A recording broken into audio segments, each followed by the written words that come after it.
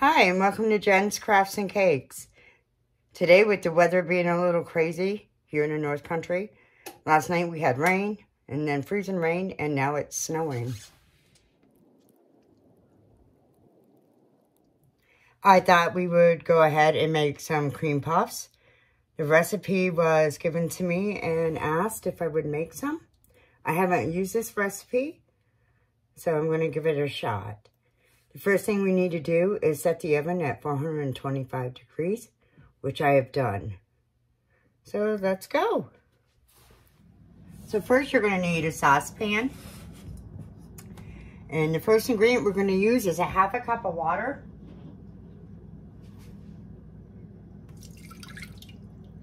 Okay, and then we need a half a cup of whole milk.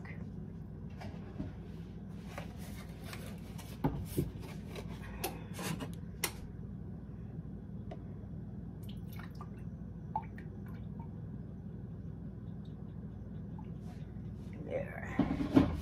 Half a cup of whole milk.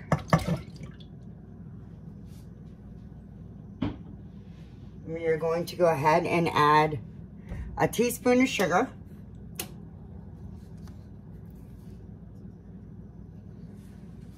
And we are going to add 1 stick of butter. Yeah, here I did it again. Left it in the wrapper. So I'll just take my knife and add that right to it. And we're going to put it on medium heat, just so it starts to boil. So we have the milk, the water, the butter, and the salt, or I'm sorry, the sugar. As you can see, we haven't quite got the boil yet.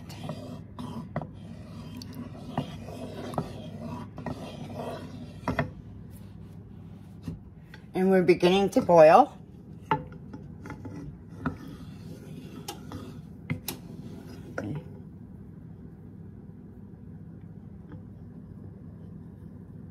So it says once it becomes a boil, you're going to remove it from the heat and add 1 cup of flour.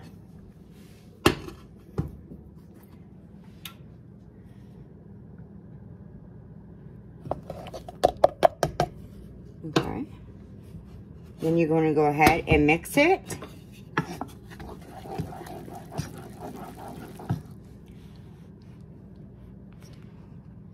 And once it's all mixed together, this is what it looks like. Almost looks like mashed potatoes. So now it says to go ahead and put it back on the heat.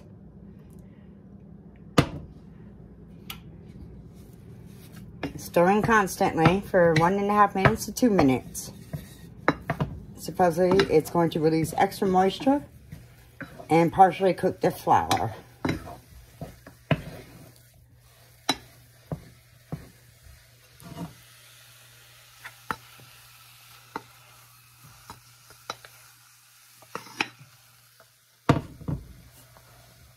Now it says once your time is up, to 1.5 to 2 minutes, remove it from the heat and put it into a mixing bowl. And give it a few minutes to go ahead and cool. Okay, now you're going to need 4 eggs, which I have in a bowl. And that's the reason they say to slightly cool the dough. Because if you put the eggs in and the dough's too hot, you're going to make almost like a scrambled egg. And you really don't want that. So it says, put 1 egg in at a time and beat. So go ahead and I'll take 1 of the eggs and put that in. And I will go ahead and beat.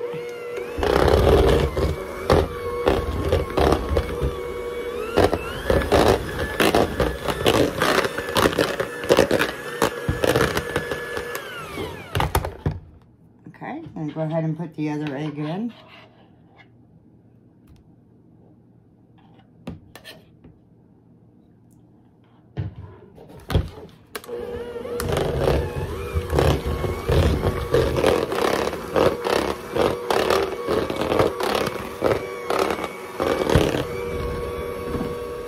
So I now have all 4 eggs in. And it says you want to go ahead and beat for an additional minute. So now that I have beat it for an additional minute, okay, I'm going to go ahead and set this off. Just make sure you get all your dough off the beaters. Every little bit helps. Okay. Now it says to take a pan and you can put paper mache on it, or like a wax paper, but I don't like doing that, so I grease mine. Okay. And now and it says you can use a piping bag, and not many people have a piping bag, so I'm going to go ahead and use a spoon. I'll find out if it was a mistake or not. This is my first time doing the recipe. We all learn. I do have flour on it to help it not to stick.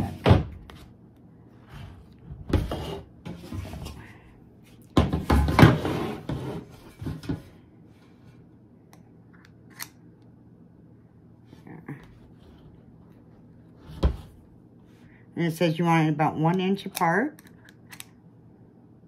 You don't want any peaks, it says. If you do, if it sticks out by itself, you want to push it down a little bit. Let's see how many we'll get out of this. It says piping, you should get 28. But I'm not sure with this way, with this spoon. Actually, what I was using is a scooper. So I did go ahead and grab a spoon because not everyone's going to have.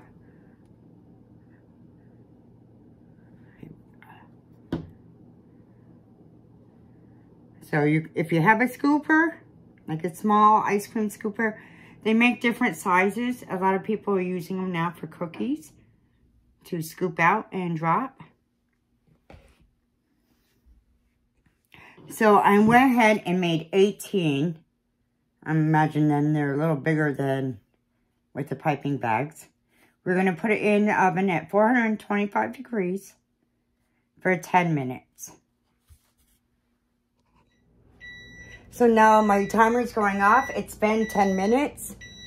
The directions say we're going to go ahead and turn down the temperature to 325. Let's see. 325.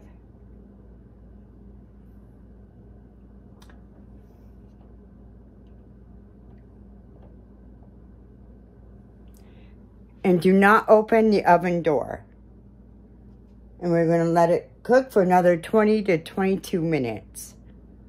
Okay. While that is cooking, I'm going to go ahead and get ready to make some cream.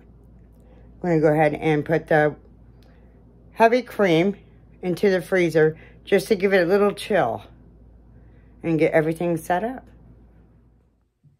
Okay. So it said 20 to 22 minutes.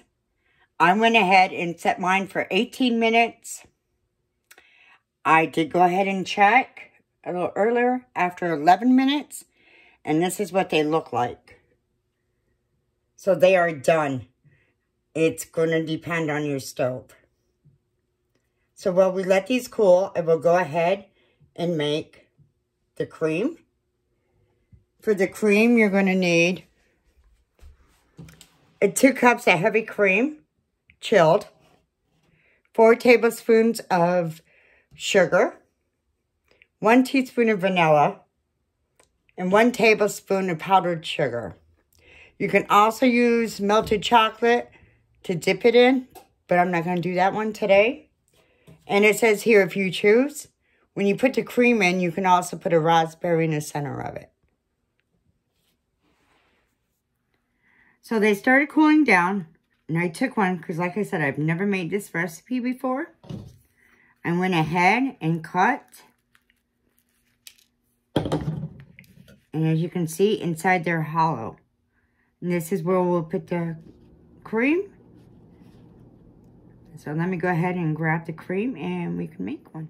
Okay, to make the cream, we're going to need 2 cups of heavy cream or a pint. I had mine in the freezer for a few minutes, so I went and pulled it out. So here's your heavy cream. With that, you're going to add 4 tablespoons of sugar.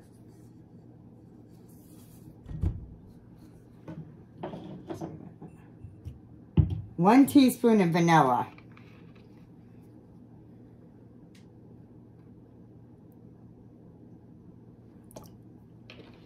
We're going to mix it on medium for about 2 minutes until we get stiff peaks.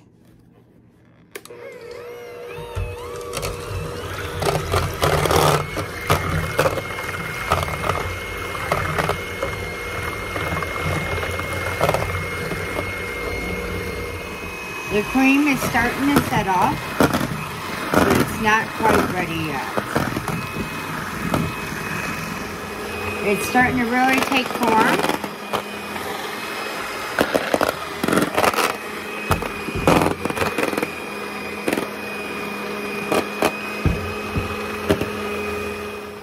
Okay, and there's your cream.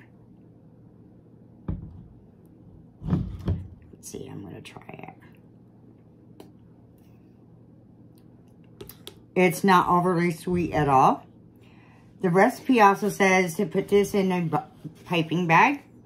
Many don't have one. So I'm going to go ahead and just scoop. And you can put more than that.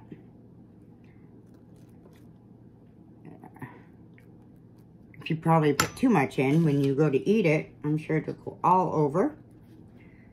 So this, it's like a sandwich. Now we're going to go ahead and add some of the powdered sugar. And it says a tablespoon, but if you have 18 of them, there's no way a tablespoon's going to cover every one of them. So you just have to use according to what you want. This is how it looks.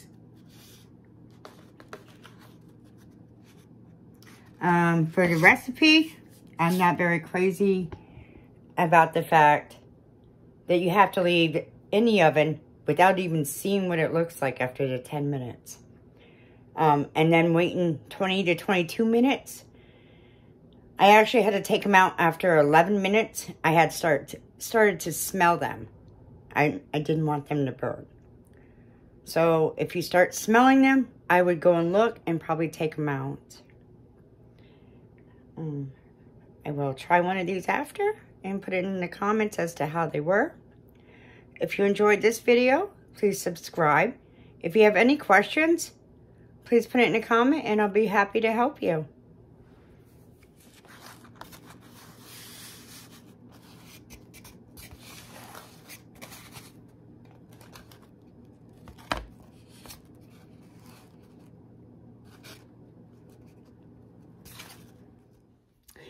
Hi, it's Jen with Jen's Crafts and Cakes again.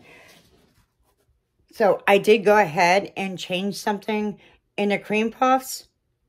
You don't have to, but I added a little bit of strawberry jam. I wanted a little bit more flavor than what there was.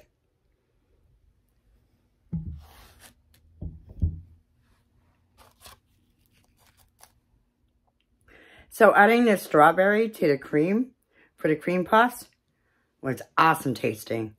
If you like strawberries, do the strawberry jam, try it. If not, if you like blueberry or grape, raspberry, give it a shot. It's got a great taste to it. Have a good day.